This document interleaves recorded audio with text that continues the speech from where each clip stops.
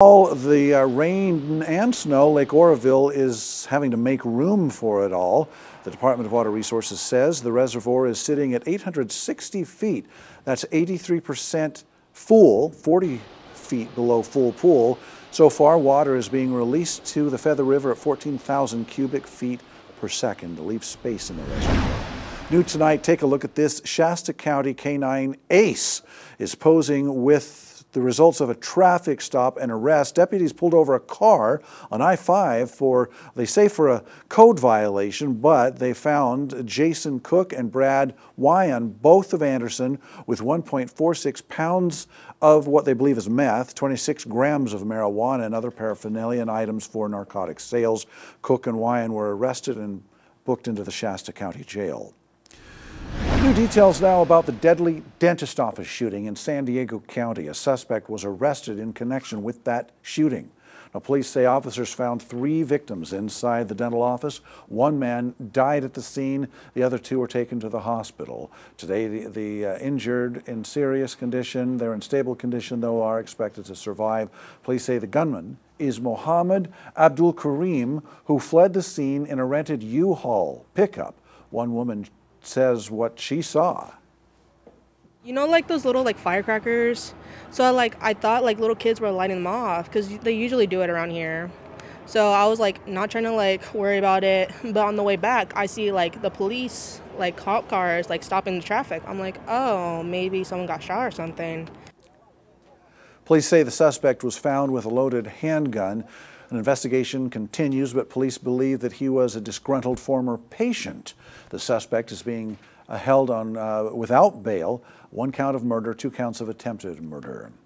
New details now in the complaint against Chico City Council member Addison Winslow. The Fair Political Practice Commission says it will not take action. Last week, former City Council candidate Nicole Nava filed the complaint accusing Winslow of being a paid employee of the Butte Environmental Council, a nonprofit group that opposes the Valley's Edge project, which will be on Tuesday's ballot for public approval. Winslow says he worked with the nonprofit before taking office.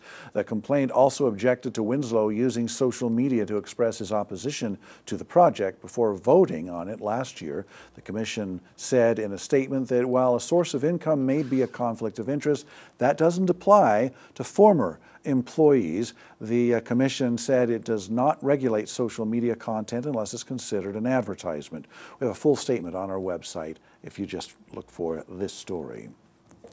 Tonight was the Redding Rancheria Community Fund annual dinner, and the theme, Barbie. The CEO of the Redding Rancheria says they invited all nonprofit groups in the community who benefited from the fund to tonight's dinner.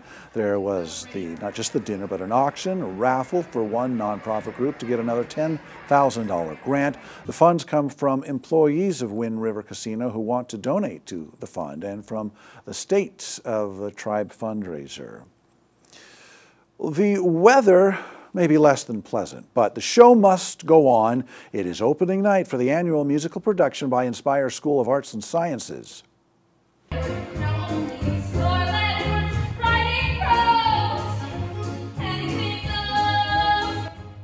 Yes, it's the Cole Porter Classic, Anything Goes. Performances take place at the Paradise Performing Arts Center.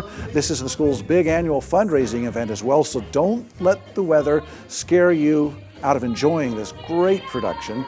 Saturday, tomorrow, there's a 1 p.m. matinee and a 7 p.m. evening show. Then on Sunday, one more performance at 1 p.m. Tickets are $15. And for more information, we've put a link on our website under News, then News Links.